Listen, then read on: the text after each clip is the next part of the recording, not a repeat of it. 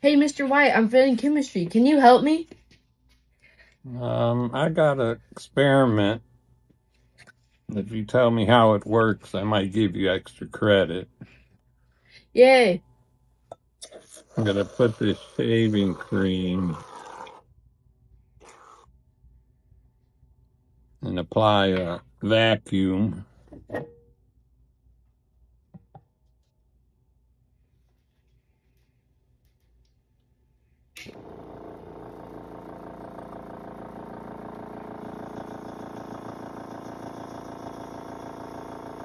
All right, can you explain what's happening?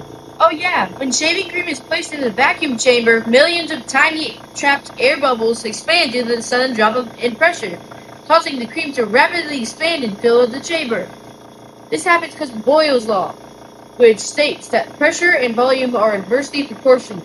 So as pressure decreases, volume increases. When air is let back in, the pressure returns and the shaving cream collapses back down, often to a less fluffy, gooier state. Very good. I think that explained it. Let's see if it goes back to a gooey state.